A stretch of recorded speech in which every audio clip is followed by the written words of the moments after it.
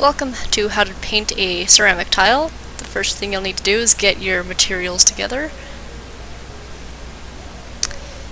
There are all types and sizes of tile, but I'm going to choose to use this 6x6 red tile. So the first thing I'm doing is choosing an image. I chose this image of my dog. I traced over the important lines, and I'm going to do a paint by number type of thing.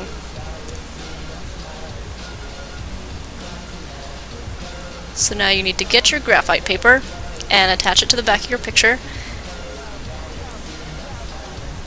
This is what's going to make that traced outline of your picture onto the tile.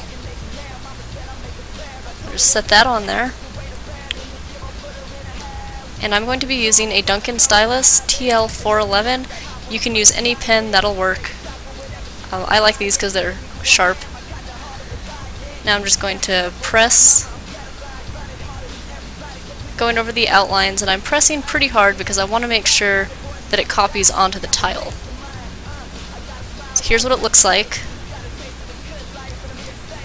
And the next thing I'm going to do is get my black wax resist, and I'm going to go over those lines that I just made.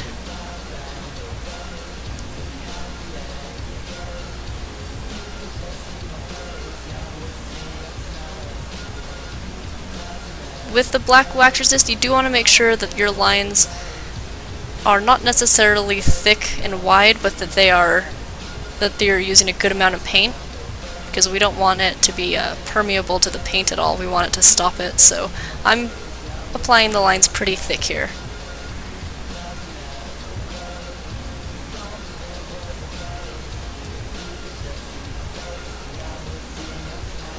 Another option is to use a tip applicator to put the wax resist on.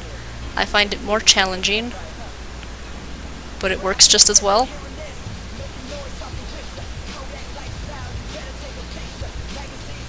So here I am finishing up the black wax resist.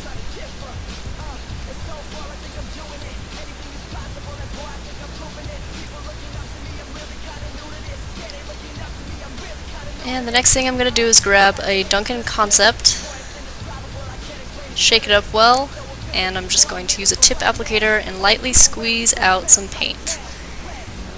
And I'm going right up to the black wax resist line. I'm not going over it, I'm just going right up to it. And the reason I'm using a squeeze bottle instead of a paintbrush is because this way I will only have to apply one coat instead of 2 to 3.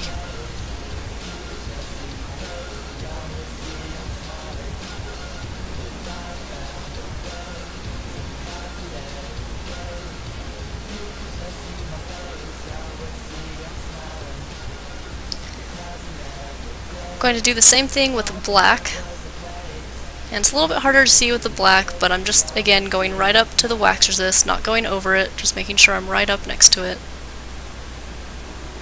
squeezing lightly.